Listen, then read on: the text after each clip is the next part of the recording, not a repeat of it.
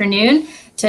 For our update, we're going to be chatting about the impact that the coronavirus is having on your finances, what steps you can take to prepare with all of the uncertainty and anxiety that people are facing with all of the changes, and just how life isn't normal right now. So we're here to just chat, and if you have any questions, feel free to put them in the chat below. We'll be answering them as we go. But today I'm Courtney. Every day I'm Courtney Nagel. I'm the Associate Marketing Manager for the NFCC, and I'm joined by Bruce. He's our VP of Marketing and our in-house credit and money management expert. How's it going today? I'm Bruce every day. Yeah, it's going okay. Just interesting getting used to all the changes, and you know, at the main office at NFCC, of course, we've gone to a more flexible remote work schedule, which is why you don't see the NFCC logo behind me. Instead, you see a refrigerator and a microwave and a toaster. So that's I'm sort of hunkering down at home, following the guidance that's been shared by the local authorities, by the CDC, the federal government, and just trying to stay in place. I'm stocked up, got the portable office, and trying to get adjusted to this new routine. But I will say this, I don't know if the same has been true for you. It's, I'm having to find times to step away and get fresh air and get outside and move around. Yeah. That part of my normal routine is gone, because I usually walk to work, and it takes about 45 minutes to walk from where I live to the office, which is just over 2 miles. And so that gives me most all of my steps for each day, and I'm not getting them by staying here. So that's another piece that I'm having to try to fit into this whole new arrangement. Right. Yeah. It's a whole new schedule. Even I work from home all the time, but not having to take my kids to school, not having the same schedule has affected like my feeling like I need to get up and walk and move and leave the house, at least for a little bit, and spend some time outside is definitely there. Yeah. Even just for sanity, not just for health reasons, but just to get out. Right. Yeah. That's important. So that's important. But having kids at home, I mean, that's a big challenge while you're having to manage workflow, and then you've got kids, and you know they're out of school, so you need things to occupy their time. Right. Yeah. Yeah. So you've been doing lots of interviews and talking to the media. I know a big question that people are asking, like, what is the first step that they should be taking? And I know we touched on this a little bit last week about how they should be reaching out to their creditors. Can you talk a little bit about anything new or any more tips that you have for that? Yeah, I just want to emphasize something that I've been repeating throughout several different discussions with the news media and with others during the past week or so, and that's basically this: that whether you have savings or not, communication is critical. So you need to know what your creditors, what your mortgage holder, what your auto lender, what your credit card companies, what they will do, what their special arrangements. Oh, where'd you go?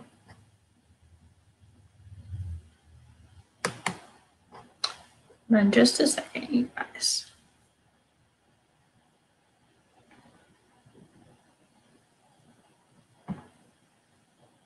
Sorry, we'll give Bruce a minute to hop back in.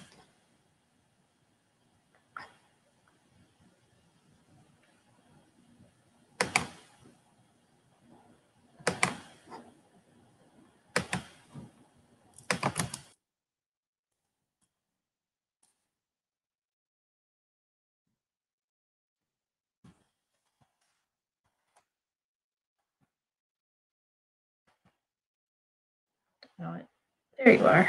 Okay. All right. Sorry for that momentary interruption. Now you get the NFCC logo above your head. Yeah, we switched. It's crazy. It's an amazing magic trick. I don't know where I was when I dropped off, but I guess I'll go back and start again. Whether you have savings or not, it's important for you to communicate with your creditors, your mortgage lender, your auto lender, your credit card company, and understand the options they have available for you if you're going to have difficulty making your payments and keeping your accounts up to date. There's been a lot of discussion about how long this is going to last with the impact of the coronavirus and how long people are going to be out of work, how long people are going to be working on reduced hours, and what impact that's going to have on the overall economy. Right. But if you don't have enough savings set aside to get you through a period of reduced income that extends more than a couple of weeks, I think it's important right now to contact your creditors, to get in touch with them, to have a discussion, find out what programs are available, and understand what impact those programs have on your credit health. But knowing about what those programs are can help you understand how far you can stretch your dollars. Because if a creditor tells you that they'll let you skip a payment, that's less money that you have to send to them and more that you can allocate to other necessities like food, like medical care. If a creditor gives you an option to go on interest-only payments for a period of 6 months, that may not be what you wanted, but it's better than nothing. And so you can at least know that you have a little bit of extra money that you can then reallocate to the important things there. So that's why communication is critical up front. So when you know going into this exactly what accommodations that you may be able to take advantage of from the creditor side, that gives you a crystal clear picture of how far you can stretch whatever savings you have set aside. And even if you have no savings set aside, it helps you understand at least what you can do to prevent having to go through the worst possible scenario with the creditors and those that you owe. And utility companies, I would add to that discussion too. Utility providers are offering special terms and special waivers. If you're about to get your utilities cut off for non-payment, a lot of utility companies have already announced that they're not going to be turning off people's utilities during this crisis. So you can be assured that even though you can't pay, your utilities are not going to get cut off. But that's on a utility company by utility company basis. So check to make sure what your utility company is offering and see what they can do for you. So I would say utility companies are also important. And if you're a renter, talk to your landlord. Let them know what circumstances you're facing and what special arrangements you may need. And that's going to be more of a direct case-by-case negotiation, depending on your property management company, or if you're renting directly from a homeowner. You're just going to have a frank discussion and see what they can offer. Yeah, that can be, I'm sure that's going to be harder for a lot of people, because I know renting is very popular these days for a lot of reasons. But yeah, so that's it can put people in a difficult position because their creditors may be flexible, their utility companies may be flexible, but you may be dealing with a situation where the landlord doesn't have a lot of flexibility to offer or isn't willing to. Right. Either situation isn't good for the renter. With people who are homeowners, if they reach out and talk to their mortgage company, I mean, they can have the same experience that they might have with their credit card company, where there may be some options the mortgage lender can put in front of them in terms of making interest-only payments for 1 or 2 months or skipping a payment altogether. Those are also viable options that mortgage lenders have used in other circumstances prior to this coronavirus, this COVID-19 situation, and they have those tools at the ready. So if you're a homeowner, if you're a credit card borrower, your auto loan, all those situations are somewhat pliable based on the different options that the creditors are willing to extend. Right. One question that a friend of mine was asking, is it a good time for people to be buying homes because the rates have dropped so low? And I know that I was like, I'm not sure. It kind of depends. There's a lot of uncertainty right now. And if you're in a situation where your income is a situation, your earning ability is in flux, and you don't know week to week, month to month, what's going to be happening with your job, you're taking a bit of a risk. You could end up in a situation where you get qualified for the mortgage now based on what your income situation looks like in the moment, but then you could get you could get laid off, or you could suffer significantly reduced hours after you close on the mortgage and move into the home, that would put you in a situation where you could go straight into default on a brand new mortgage. It's a risky situation, but there is one thing for sure, that mortgage rates are very low, and there are a lot of good deals out there right now. And this could be turning things around for people who might have been struggling with the question about buying a home, but because so many other uncertainties are out there, that where this crisis could be impacting people's bottom line, their household budget. It's a tough call. It's going to have to be a case by case situation. But if you're working a job that has a steady income and you don't think you're going to be impacted as much by the current environment with the coronavirus, you may want to go ahead and take a chance and see what's out there, because you could save a lot of money. And the same goes for people who are looking to refinance. Maybe now is the time to refinance and get a lower interest rate. So you might want to look at that as well. Okay. The next question that we had was, when should people switch to an emergency budget? Is that immediately, or when? Like, I know some people don't know if their job is going to end up closing or not closing. I think it kind of depends on how the government moves forward and if there's stricter policies put in place for people to have to shut down even further. Yeah, and that's federal and local government, because we know that there are major cities out there that have taken steps towards total shutdown, requiring people to stay in their homes, stay off the streets, those kind of things. We've already seen that happening in other countries. It's possible it could happen here. But right now, it's just on an employer by employer basis or a city by city basis as to what the response is and how it impacts companies. I will say this: I mean, in most cities that I know of, major cities, people who work in the restaurant industry, people who work in the travel industry, these are a lot of these are people who rely on.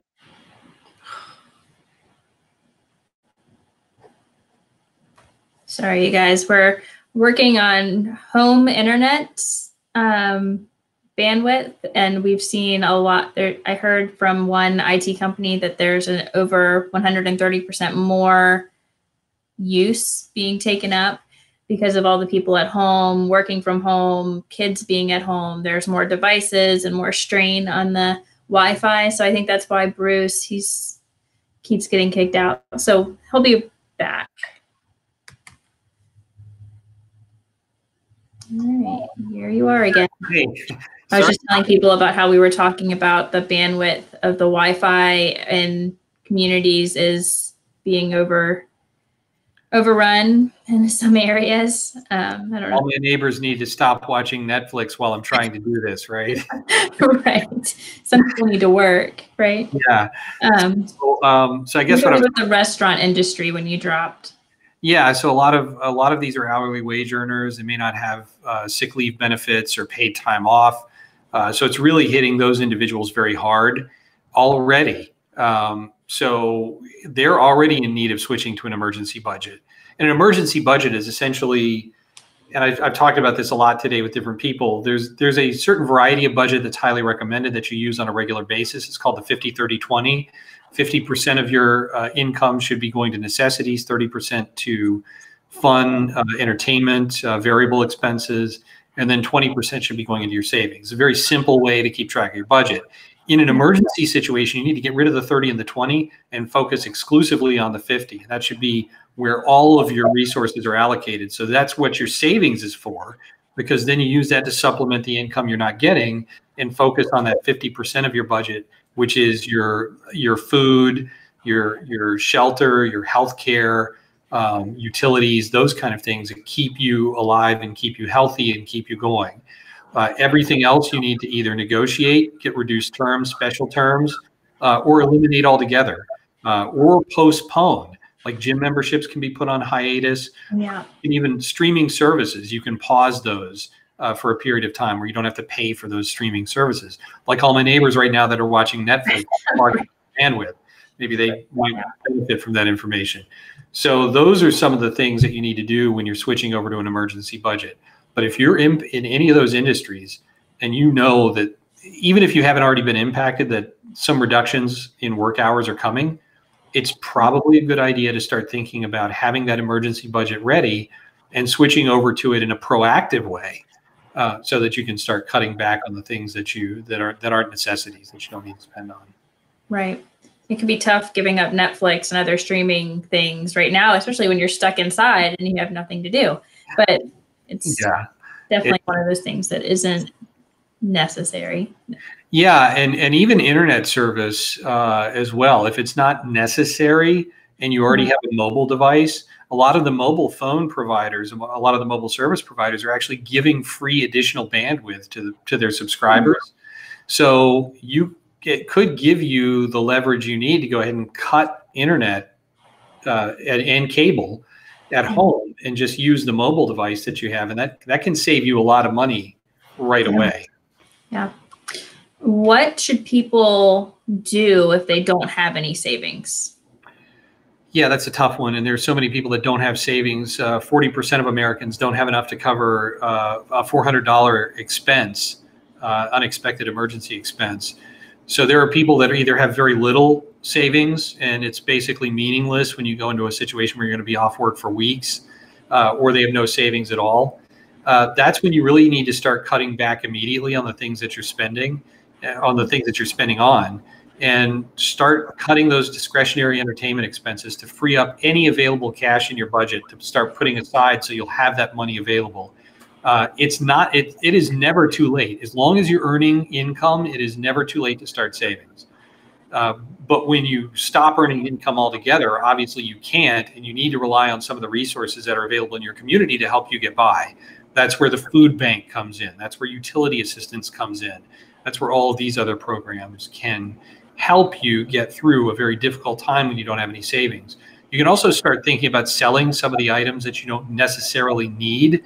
In this environment, it could be tough depending on what you're trying to sell to find a buyer, but there's always a need out there. And if you have something that can be useful to somebody and that you're not using it right now and it has cash value, that can help you get a quick stream of cash flow into your savings that you wouldn't otherwise have. Right. I know that there's a lot of legislation being passed for unemployment and those types of things. Do you know anything about how people can go about that process? Yeah, I don't have all the details in front of me in terms of special unemployment programs, but I do know this, that if you need to make a quick pivot and you're in a service industry job, the jobs that I mentioned earlier, service industry jobs, food industry, entertainment industry, travel industry, there are others that are out there that are experiencing high demand for their services and they don't have enough staff.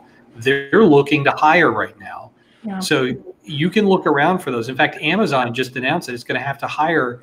I couldn't believe the figure when I saw it, but I thought they said 100,000 people. Yeah, that's what I saw.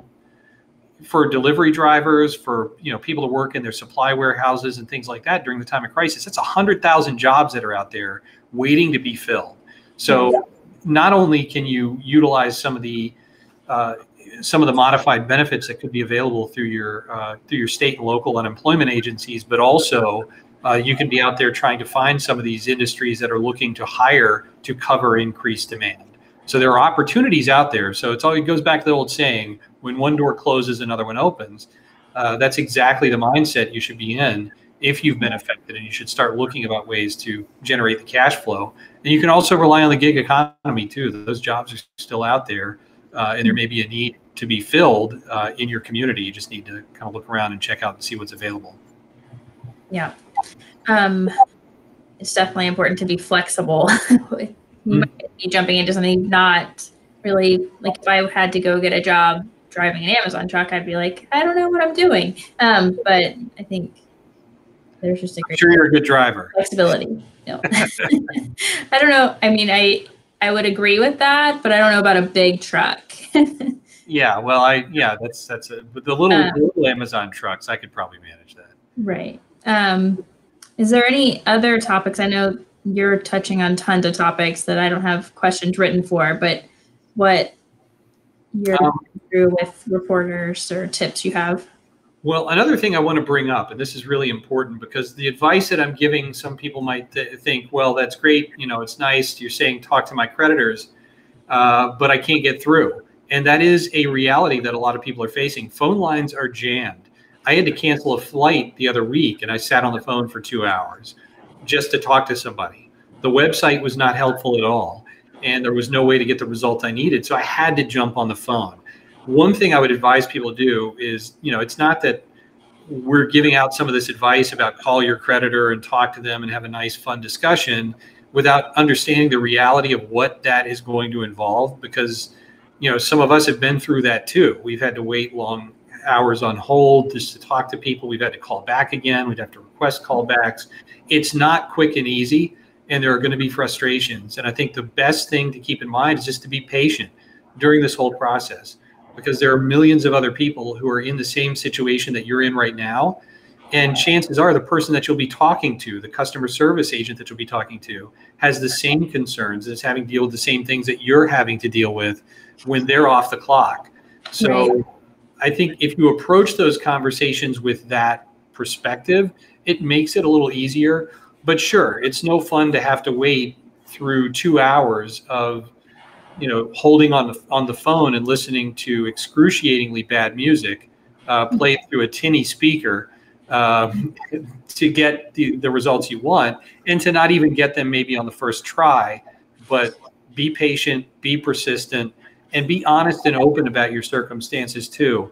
Don't exaggerate and don't underplay your circumstances either. Just tell things like they are.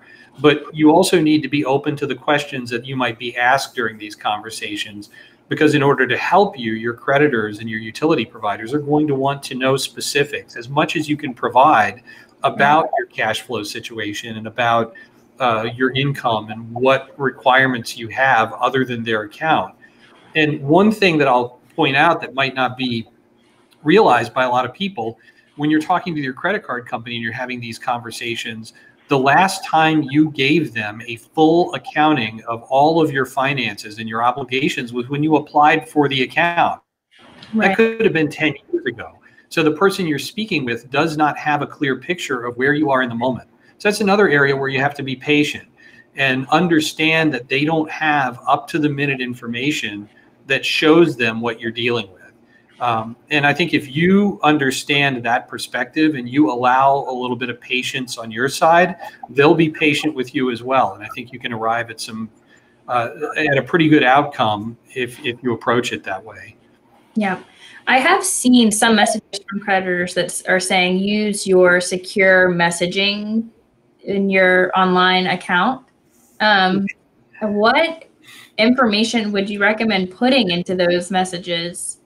Yeah, that's a good point. But going back to the airline situation I tried doing that on their website and it didn't work. So it's like, don't expect technology to cooperate, just as in this situation where I've been dropping off. So that's one issue that I would point out. But I don't know. I'm not completely comfortable if especially if I'm on a public Wi-Fi or if I'm on any Wi-Fi at all, whether it's public or not. I'm just a little reluctant to put a lot of personal detailed information in those chat boxes. And I absolutely don't feel comfortable putting in my social security number, putting in a full account number, any of that in those chat windows. So I would say that I'd be comfortable with it up to the point where I have to put in a full account number or a full social security number or give other personal identifying information that I don't want out in the public. Because I treat Wi-Fi like, being on the air on the local radio station. It's a radio signal. It's out there. If somebody wants to tap into it, they can. I just don't have full faith, even if the website is secure. I'm just not at all 100% comfortable with that. So sometimes it is better to have that conversation by phone or through another more secured system that you can feel a little bit safer about, especially when you're having that direct interaction with the creditor. But this brings up another good point. Scams are out there already. And I just talked to a consumer reporter about an hour ago who said they're already starting to put warnings up about people being scammed because people are calling saying that they're your creditor, and they'll spoof you on the caller ID and it'll say, the name of your bank or your credit card issuer. And they're getting people to give up their social security numbers, their account information, expiration dates, the CV number on the back of their credit card. So if somebody calls you and starts asking for that information, don't assume that it's your bank. In fact, it's probably safer to assume that it's a scammer. And what you should do is hang up, report that call, and then look up the listed number for your bank or credit card company and call that back and have a discussion with a real customer service agent. Yeah, I even saw a message from the utility companies that they announced, like, we're not collecting bills or going to shut off any services for the next 2 to 3 months for inability to pay. So now people are calling these people pretending to be the utility companies and trying to get them to pay. Yeah, the scammers are going to take all kinds of different forms. They're going to try to masquerade as your utility company, your credit card issuer, your mortgage lender, your auto lender, your local government, the federal government, you name it. Anybody who may have an assistance program for you or may have a check to send you. It's just insane how many of the scams are already out there operating to take advantage of people who are afraid and unsure about their financial circumstances. Yeah. Okay. One last question. We can help. The NFCC is here to help people with their financial health, financial well-being. How do people decide whether they should contact their creditors or if they should contact a financial counselor, or if they should do both at the same time and not at the same time? Well, you can't do it at the same time. That requires you have to be a ventriloquist or something. But no, I would actually say that it's there's two circumstances here. If you just have one credit card company and that's all you have to call, go ahead and call them. Just pick up the phone, call them, have a discussion. If you've got multiple accounts and you're overwhelmed just by thinking about your financial situation and you need a financial professional to guide you through the process of looking at your budget, determining your resources, and understanding what programs are available through your creditors, then reach out and call a nonprofit credit counseling agency. Member agencies of the NFCC are available at nfcc.org. It's a nonprofit network of financial professionals throughout the country. And the first budget counseling session, the initial counseling session that you receive through these agencies is mostly free of charge. There's no fee for getting advice and calling and talking to a financial counselor or credit counselor with these nonprofit agencies. But if you go to nfcc.org, it's a quick way to plug in and you can find an agency near you. But under the circumstances, if you're sheltering at home and you're following the advice of the CDC, you may want to reach out to a counselor a different way. So you can call them, 1-800-388-2227. It's a toll-free number, or you can go to nfcc.org and try it online. So a lot of different ways you can do it from your laptop, from your mobile device. But I would suggest that people reach out to nonprofit credit counseling agencies, because not only can they find out about the programs that may be available through their creditors, but they also get solid financial advice on how to manage their budget through a difficult time. And they get an action plan that's customized for their circumstances. So some of those things you don't get when you call your creditor. So it's more of a comprehensive, holistic approach to a bigger financial problem than just talking to one credit card company or one mortgage lender. So that's why I would recommend NFCC. Okay. Well, thank you, Bruce, for all of your wisdom again today. We're going to be back on Friday with more time. If you have any questions in the meantime, be sure to submit them to our Ask an Expert on nfcc.org. It's /ask-expert. And I'll show it on the screen for just a second. Let me see. Yeah, there we go. There it is. Maybe watching. And didn't understand my reading of the URL. But we'll be back on Friday. Be sure to submit your questions. If you come live, you can ask your questions there. But we'll be here. We'll see you then. Yeah. Thanks, Courtney. Thanks, everybody, for tuning in.